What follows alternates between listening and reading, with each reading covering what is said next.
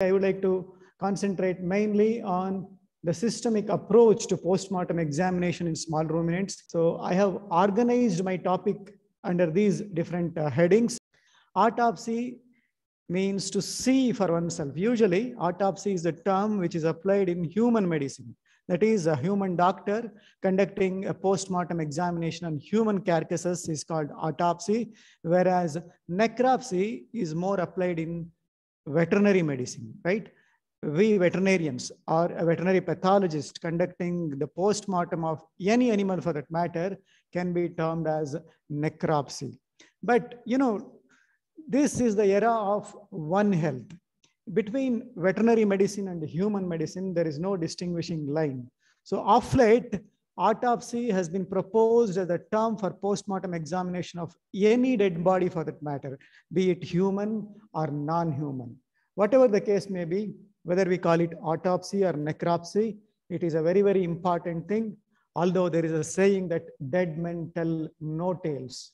In fact, for a pathologist or for a veterinarian, it is the dead man, the dead animal or the dead carcass which tells a lot of tales or a lot of stories. And based on these stories, which the carcasses tell us, we can in fact recreate what has happened during the life of that particular animal or individual.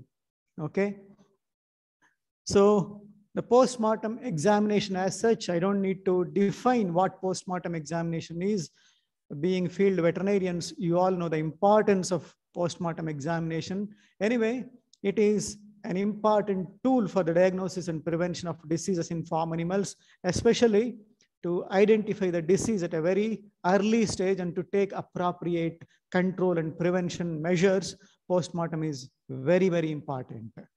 So anyway, the postmortem examination that we need to conduct either at the field level or in a postmortem setting like the colleges or a laboratory, we need to conduct a complete and comprehensive and a systematic postmortem examination. That's what is the objective of today's lecture. During postmortem examination, we are going to identify a lot of lesions. And it is, the interpretation of these findings that we actually see during postmortem examination, which is very, very important. And it requires a lot of skill, knowledge, experience, as well as expertise. As field veterinarians, you should be in a position during postmortem examination, you should be able to differentiate between normal and abnormal, and you should be able to say whether a particular lesion that you observe is whether it is relevant or incidental, and a change that you see, whether it is an autolytic change or a change due to the actual disease process. I would like to recall this statement, which my professor, Dr. S.J. Sheshadri, would always used to say in my classes. Loads of lesions lay buried in a cadaver, if only you have the eye to see it. That means to say, a carcass, although it appears normal to our naked eyes, it would contain a loads of lesions. You should have the patience and the approach to identify these lesions. Loads of lesions lay buried in a cadaver, if only you have the eye to see it. We need to have the eye to locate and identify these lesions. Well, some general considerations as far the postmortem examination is concerned. Ideally, a postmortem examination should be conducted in a proper postmortem facility wherein you got all the facilities, personal protection equipments, proper disinfection facilities, proper carcass disposal facilities, like in a veterinary college or a Southern Regional Disease Diagnostic Laboratory or something like that. But, although it is the pathologist who is supposed to conduct the postmortem examination, I always opine that the field vet is always the best pathologist. I have had about 13 years of experience in the field, and I can boldly say that it is the field vet who is the best veterinarian, and he is the best pathologist as well. So never ever hesitate to conduct the postmortems at the field level or at the farm level.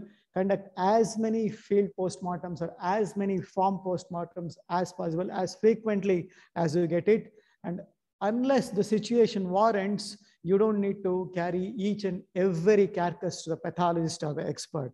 Only if there is a situation, if it demands the intervention of a pathologist, definitely you can call the expert. Otherwise, you are entitled, you have the license to conduct as many postmortems and even give the postmortem report, right?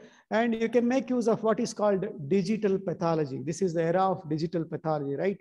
Every one of you would possess beautiful, mobile cameras, and you can take adequate photographs as well as videographs of the postmortems that you are doing. And if at all you have any doubt, you can consult the expert or the pathologist. You can share the photos and videos that you have taken, and you can arrive at a conclusive diagnosis. Okay. And some limitations, of course, which are there at the field level, especially, the carcass disposal could be a problem at times, and you may be contaminating the environment during the process of postmortem examination.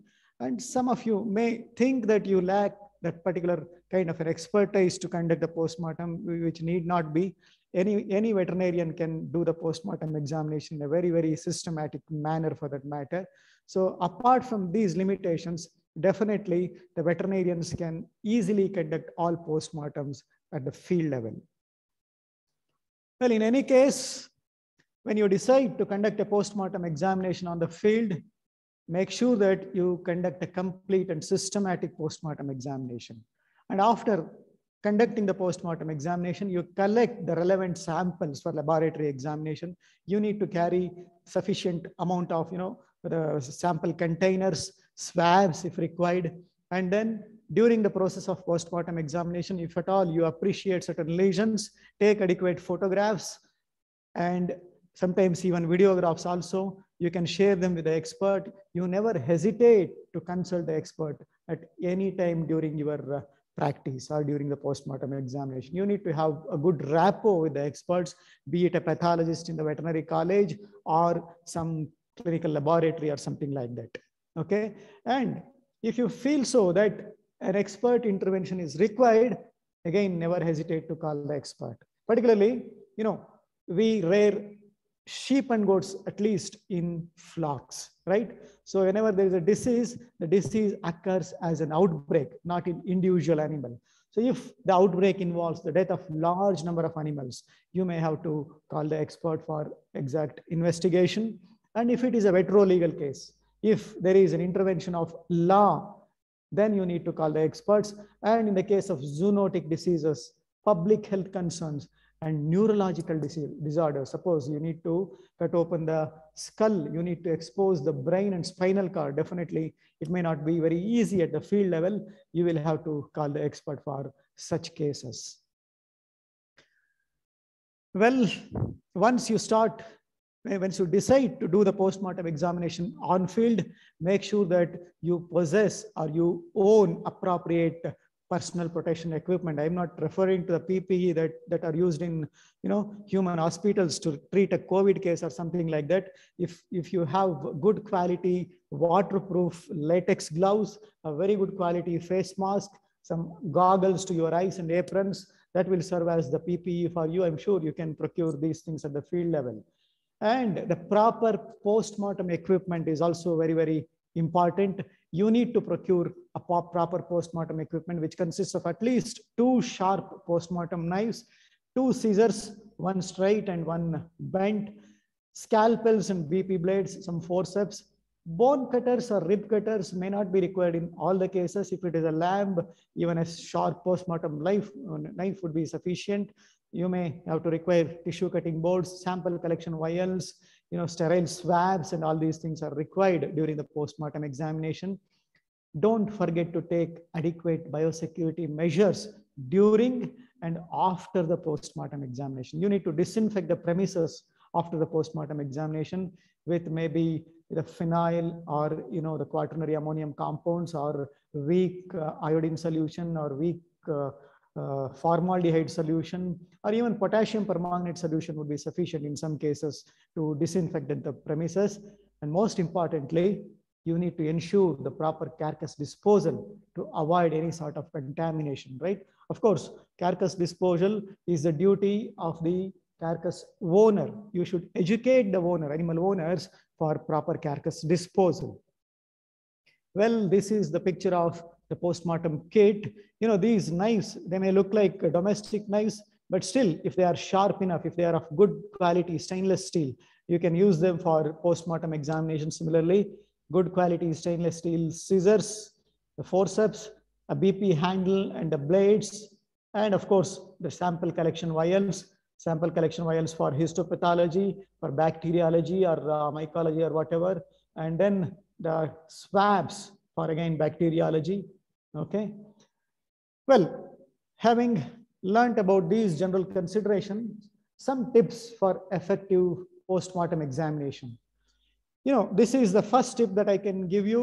Conduct the postmortem examination as early as possible. If you encounter the death of a sheep or a goat in a farm or in the field, you take the decision to conduct the postmortem examination at the earliest, latest within 24 hours. This is because you all know that the carcasses, they are going to putrefy. There are going to be a lot of autolytic changes which set in over a period of time, and these autolytic changes can interfere with your identification of the lesions, right? And of course, I have already told you about the kit that you need to require and possess. Conduct the postmortem examination only in proper lighting, exactly in bright sunlight. So if it is night, you should always postpone the postmortem examination. And if it is an emergency, you can do it, but adequate lighting should be provided. Okay.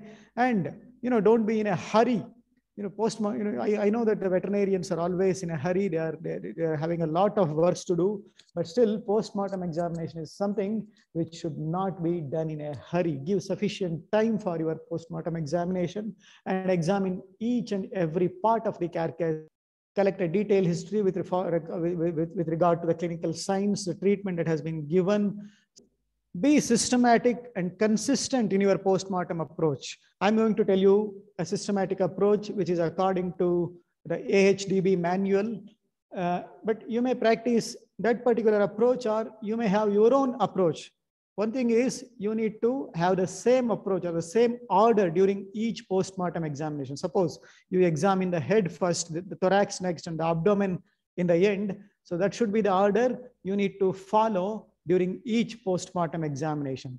And as for the solid organs like the liver, the heart, the kidneys, other things are concerned, you need to make multiple incisions. Even if it appears normal, you will have to incise the organs completely, so that if you can visualize something which is embedded within the parenchyma of the organs. And all hollow organs need to be opened meticulously. For example, the heart, the gallbladder, urinary bladder, uterus, the GIT, you need to open all parts very meticulously. Invariably, you need to examine the serosal surfaces like the pericardial surface, the peritoneal, the thoracic cavity and all that. And of course, you should never forget to examine the visible lymph nodes also. Well, you could be overzealous at times. Sometimes you may handle or mutilate the surfaces and tissues too much, and you need to avoid such things. Avoid overhandling or mutilation of the tissues during postmortem examination. Be gentle and nice even to the organs, although they are dead. Okay. Collect appropriate and relevant samples during each postmortem examination, which would help you to confirm your diagnosis. During postmortem examination, you can arrive at a tentative diagnosis for sure, but you need to always confirm it with a laboratory test. Of course, you need to take adequate photographs of the lesions, and if required, even the radiographs. And above all, you need to take all safety precautions during the postmortem examination. Personal safety is very, very important. The knife that you use, the scissors that you use, sometimes you may damage your own organs. And I told you about the personal protection equipment. If you don't use it, you may be landing up in some problems. So please do wear the personal protection equipment.